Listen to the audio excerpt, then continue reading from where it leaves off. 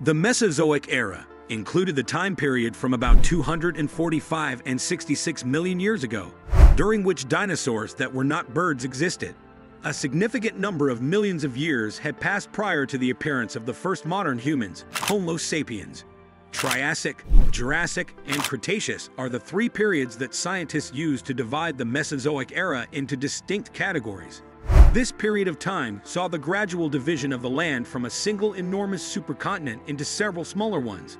The evolution of dinosaurs was influenced by the climate and vegetation changes that resulted from these transformations. The Triassic period. During this time period, all of the continents were a part of a single landmass that was known as Pangaea. The result was that the differences between the animals and plants that were found in various regions were relatively minor. It was a relatively hot and dry climate during the Triassic period, and a significant portion of the land was covered by large deserts. There were no polar ice caps back then, in contrast to today.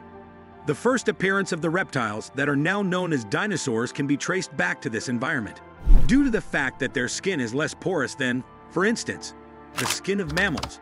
Reptiles are able to thrive in hotter climates. This is because their skin loses less water when exposed to heat. The kidneys of reptiles are also superior in terms of water conservation. Pangaea began to gradually split in two close to the end of the Triassic period as a result of a series of earthquakes and massive volcanic eruptions. This was the moment when the North Atlantic Ocean was first formed. 2. Jurassic period.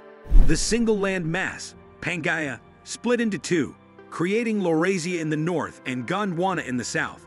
In spite of this separation, similarities in their fossil records indicate that there were some land connections between the two continents at an early stage in the Jurassic period. Later on throughout the time, these zones grew increasingly separate from one another. Temperatures declined marginally, however, it was still warmer than today owing to larger concentrations of carbon dioxide in the atmosphere. Rainfall increased as a consequence of the vast oceans developing between the land masses.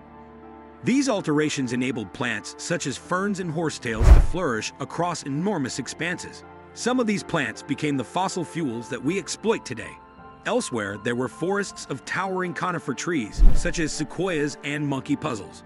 The ample plant supply enabled the giant plant-eating sauropods, such as Apatosaurus, Diplodocus, and Brachiosaurus, to develop.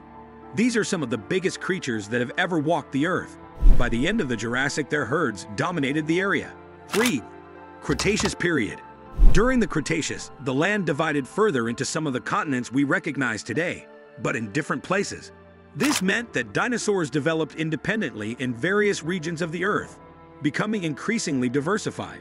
Sauropods attained their highest sizes in the Cretaceous. The largest were the Tyrannosaurs. Patagonicon was a stunning 37.5 meters long. Other groups of creatures also diversified. The first snakes originated during this period, and by the end of the Cretaceous, blooming plants were a considerably more frequent feature of Earth's plant life. There was also an appearance of a number of other insect groups, including bees, which all contributed to the expansion of blooming plants, and mammals now included those that climbed trees, some that lived on the ground, and even those that hunted down smaller dinosaurs. During the Cretaceous period, there were several instances of sea levels rising and falling. There were a great number of shallow oceans that separated sections of the continents that we know today when they were at their maximum height. As an example, Europe was composed of a great number of tiny islands. At the bottom of these oceans, thick layers of silt accumulated as a result of the death of single-celled algae and the subsequent fall of their skeletons to the marine floor. The vast majority of the chalk that we use now was first created in this manner, to such an extent that the term Cretaceous originates from the Latin word for chalk, which is creta. If you enjoyed this video and want to continue learning about the wonders of the natural world, be sure to subscribe to our channel and hit the notification bell so you never miss out on our latest content. And don't forget to leave a comment below sharing your thoughts and any questions you may have.